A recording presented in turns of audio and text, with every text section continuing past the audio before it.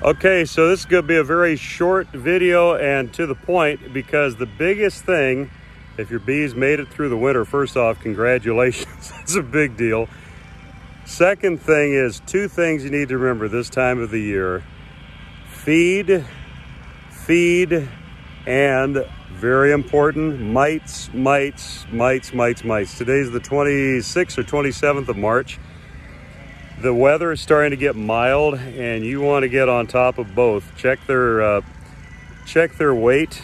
You can tip them, just like what I was doing with our two hives that we've been following. Tip them, kind of get an idea of the overall weight. But, you know, feeding aside mites, treat the heck out of your bees for mites. It's just, that is an ongoing issue that people oftentimes, and here's the key thing too to this, is not only treat them for mites, but make sure that you use treatments that have a long, consistent track record of working.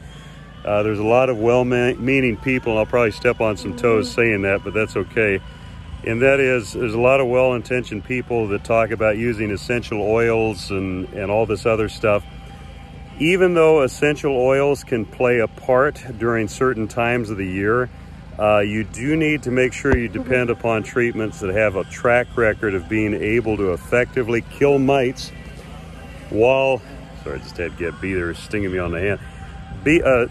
Killing the mites effectively while there's also brood present, which eliminates oxalic acid.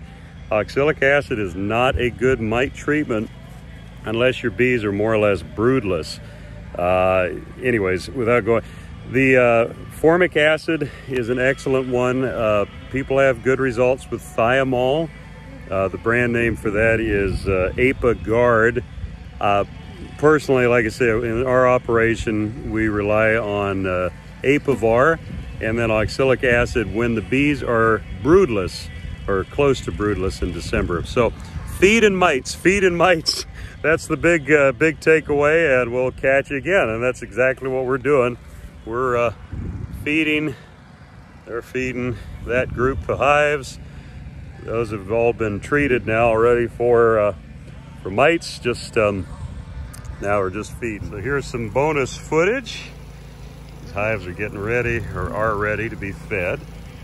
Overall, I am so happy with how our bees are looking. This is great.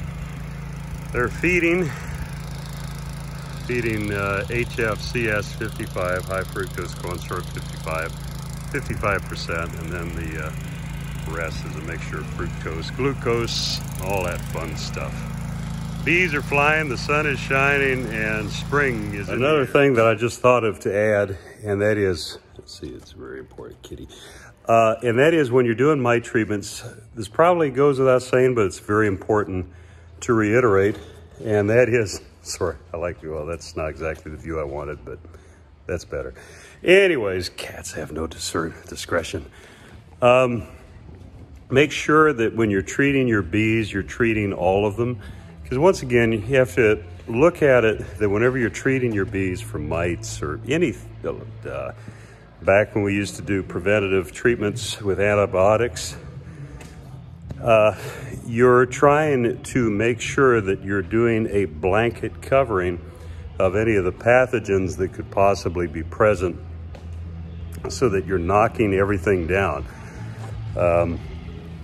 I know some people who will go through their bees and they'll see mites in some of their hives, and so they'll only treat the ones with mites. Bad idea, really bad idea.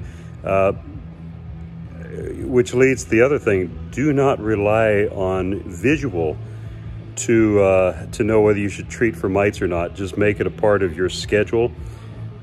You want to treat probably 3 times a year. I'm thinking at a hobbyist level, 3 times a year. Late summer, meaning in our area, because once again, this is, beekeeping has a lot of variables in it, but in our area, Western Washington, end of July, beginning the very first week of August at the absolute latest. Second time, possibly mid-September, because a lot of times what will happen is if you treat your bees, get them nice and clean, there's a lot of people who will not treat their bees until maybe much later. And so your bees can get reinfected by neighbors. And it's funny, it only takes like one hive.